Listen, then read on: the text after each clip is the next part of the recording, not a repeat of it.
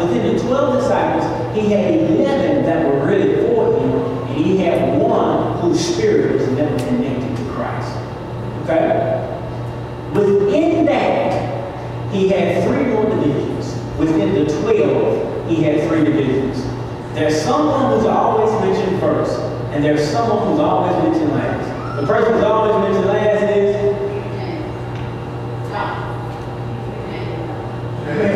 y'all can get it, y'all keep calling names, y'all who's that? Judas is always mentioned last. The person who's always mentioned first was Peter.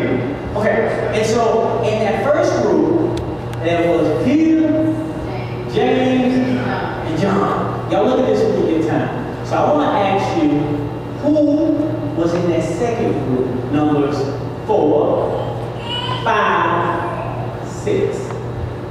Who was in that second division, if you will, of the disciples? Or really, I'm sorry, 5, 6, 7, 8. And then it's 9, 10, 11, 12. So it's 4, 4, 4. Y'all with me? All right, but it's 3 groups of 4, 4, 4. The first group had 2 sets of brothers. And who else? Well, y'all say Peter was in there, so who's Peter's brother? Start with A. Andrew. So the first group has 2 sets of brothers. So I want to know, when you get past that first group, who's the first person mentioned in that second group? I don't know, I want to know next week. I want y'all to tell me that next week. And then when you get in that third group, who's the first person mentioned in that third group?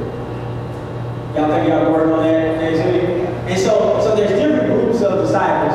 Now I want to apply that to the church. There's really 5 levels of church. The first level is the world. And those are those individuals who are the people of God, they just don't know them yet. And God loves them so much. And that's a big old sea of people. But really the church is in there. That's where we get the church from. That's where we grow the church from. People who don't know God. So that's the world. Then the next group that comes, I call them people who are seeking cosmos, a little bit of peace. But those are people that just kind of come visit the church. They just kind of come hang around with the people of God, but they don't accept Jesus Christ as the Lord and Savior. So that's the second level of growth. At least they're not over here in the world anymore. They're moving forward. Then the third group is the congregation. That's when they say, you know what, I accept Jesus Christ as my Lord and Savior. I'm tell you about those groups of disciples. There's different levels to be in. And so then they say, I accept Jesus Christ as my Lord and Savior. I'm going to join this church. Whatever the name of this church is, I'm going to join this church. So that's the third group. But don't stop there. Many people stop at that third group. And the church cannot sustain by that third group. And then there is the fourth group when people become committed. Not simply to the church, but committed to Jesus Christ. They come deeply committed to Jesus Christ. And no matter where you see them, everybody know they're Christian. Oh, that's a man of God there. Oh, that's a woman of God there. Who are you? I'm a man of God. Who are you? I'm a woman of God. They are committed, and Christ becomes a part of their identity, and their commitment shows up at the church house. And then that deepest level, and these are the people who provide for the church, fund the church, clean up the church. These people do everything, and that's called a core. And so that core of Jesus wasn't 4 people, it was 3. Peter, James, and John. That inner core, those special 3 that saw some things that nobody else saw. And that's that core. So anyway, I hope I blessed you a little bit. Hope I helped you a little bit.